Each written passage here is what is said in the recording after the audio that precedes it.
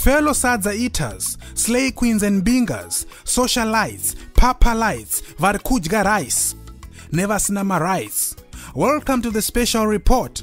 Today I want to show you how certain elements and events in the Zambian government are a glimpse of the very dark future ahead for ZANU-PF. I want to clearly point out beyond any reasonable doubt the hypocrisy of Edgar Lungu's party, the Patriotic Front, which was formed by Michael Sata in 2001, assuming power in 2011 and ruling for 10 years before losing to the UPND of Hakainde Hichilema in 2021.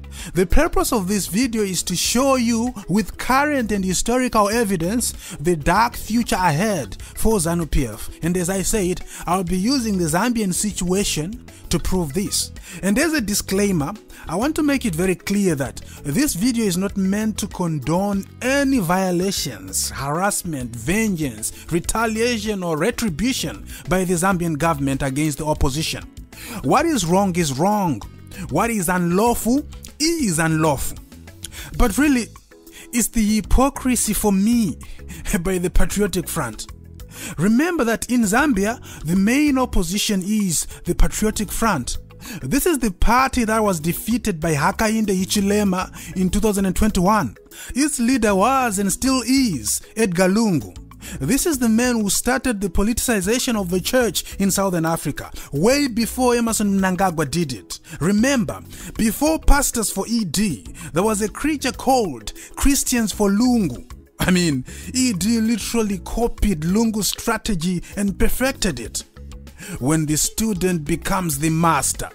I mean, take a look at this photo. Look at the bromance. Wow! It's giving Mussolini and Hitler.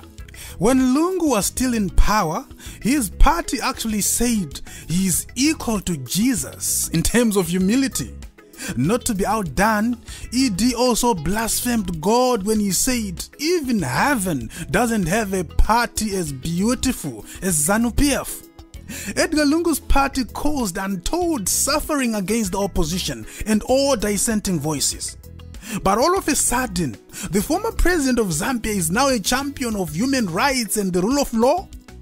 Lungu's party brands Hakainde Hichilema a dictator for applying some of the laws that they themselves passed when they were still in power.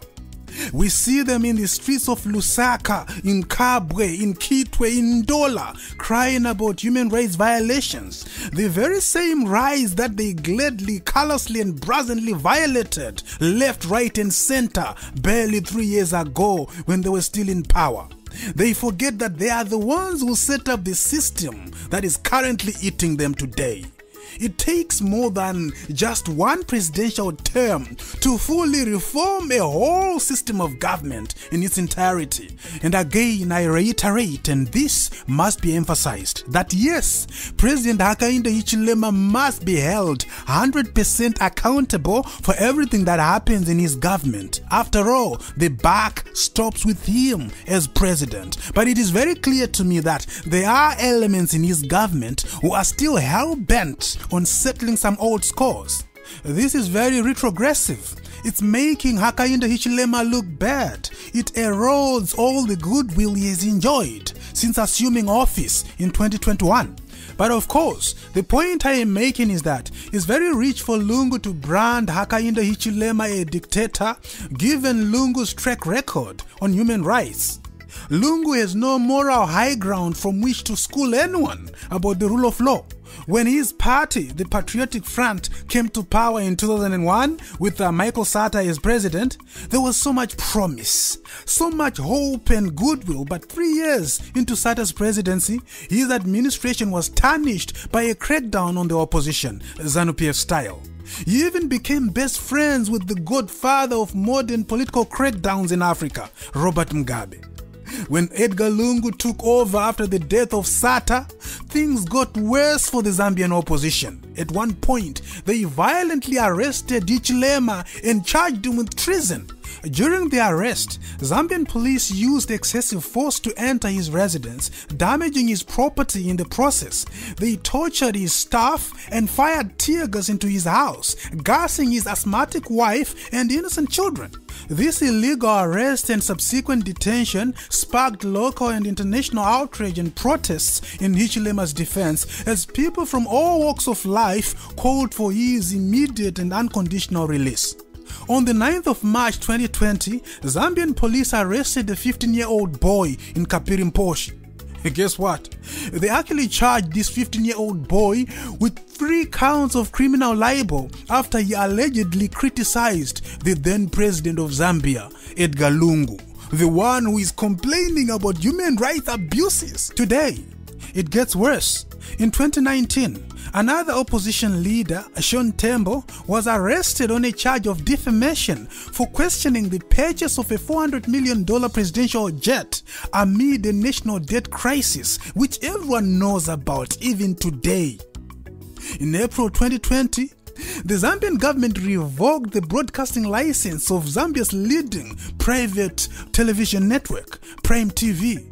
No specific reason was given for that move, but the Independent Broadcasting Authority stated that the action had been taken in the public interest. Doesn't this word public interest or national interest ring a bell? Especially if you are a Zimbabwean, particularly if you are familiar with the Patriot Act. There was no rule of law in Zambia under Edgar Lungu, and in fact, just before the 2021 Zambian general election, which Hichilema would later win with a landslide, Amnesty International said the following, quote unquote, "What we have seen in Zambia, especially in the past 5 years, is an increasingly brutal crackdown on human rights, characterized by brazen attacks on any form of dissent. Opposition leaders, journalists, media houses, and activists have all been targeted, and speaking out against allegations of government corruption or abuse has become more dangerous. Protests have been stopped or dispersed with unlawful and sometimes lethal force, and people who speak up against allegations of corruption have been intimidated and harassed." This is a report from Amnesty International just before the Zambian general election in 2021. Yet Edgar Lungu's party today is crying about the abuse of human rights, the very human rights that they didn't care about barely 3 years ago. You know, there is a Zimbabwean proverb which goes like, "Dindingwe rinofara kana richikweva rimwe, asi kana iro rekwevewa rozoti mavara angu azarevu." What that simply means by interpretation is, do unto others what you expect them to do unto you. And again, I'm not sanitizing any violations by the current Zambian government. 2 wrongs don't make a right. What is wrong is wrong. What is unlawful remains unlawful. For example, recently, Emmanuel Mambo from the opposition was detained for calling for anti-government demonstrations on Facebook. This is wrong. We condemn this. Thank God he was later released. And we also thank God that he wasn't tortured, just like what would have happened had this been Lungu in power.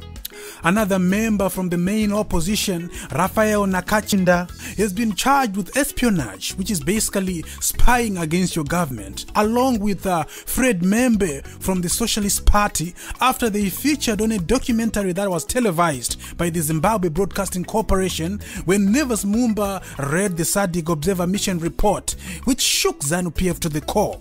Not only that, a radio caller from Kabwe was arrested for complaining to a senior government official live on radio.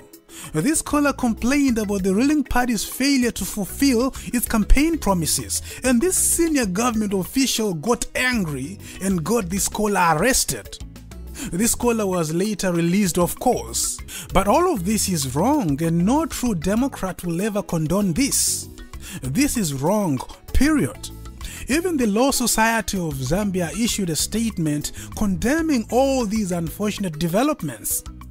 But one fundamental point to note is that these violations are being done by individuals in Hichilema's administration. It's not government policy at all, because if it was, then all these people being arrested would be languishing in prison, just like what is happening to Job Scala. Job Wiwa Scala has been in prison for over a year because in Zimbabwe, detaining political opponents indefinitely is part of government's policy of dealing with the opposition decisively. But in Zambia, that is not the case at all. It's very clear to me that Hichilema's government has some elements in it who are still hell-bent on settling some old scores. Revenge, retaliation, retribution. You can take the Israelites out of Egypt, but you can't take Egypt out of certain Israelites. The Zambian version of Korah and Datan. But this is exactly what will happen to ZANU-PF when it loses power. ZANU-PF is digging a hole so deep that when it finally falls, it's going to hurt so bad. Right now they seem invincible, firmly in charge, quote unquote. We are the army, we are the police, we are the intelligence, we are the prison service. We determine who can mine gold, who can farm, who can do tourism, who can eat, who can drink, who can run, who can sleep, who can go to the toilet, who can die. But they are digging a hole so big that their fall is going to be so epic. All these laws that they are crafting against the opposition will be used against them when they leave office. Mark my words. Just now, Hakainde Hichilema is struggling to whip into line and transform the mindset of all members of his party and government as a whole. Remember, I told you that it will take more than just one presidential term to democratize all state institutions and the entire government as a system. Remember, in Africa, we don't have strong institutions. We have strong men. Our institutions are built to serve strong men. Hakainde Hichilema is a good guy. The task is just too big. If he was out to get revenge, then Edgar Lungu would be behind bars. I have no doubt about that. But I fear that the same thing will happen to Nelson Chamisa. He's gonna have a hard time restraining CCC members from revenging and retaliating when he becomes president. Just take a look at the toxicity and polarity that currently exists under ZANU-PF. People are very angry, and the only thing that's keeping them calm is Idris military. Imagine what will happen when Chamisa is fully in charge and ZANU-PF is in the opposition.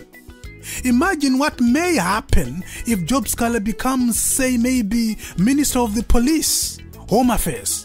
With all that anger and bitterness, all the wounds and scars on his body at the hand of ZANU-PF.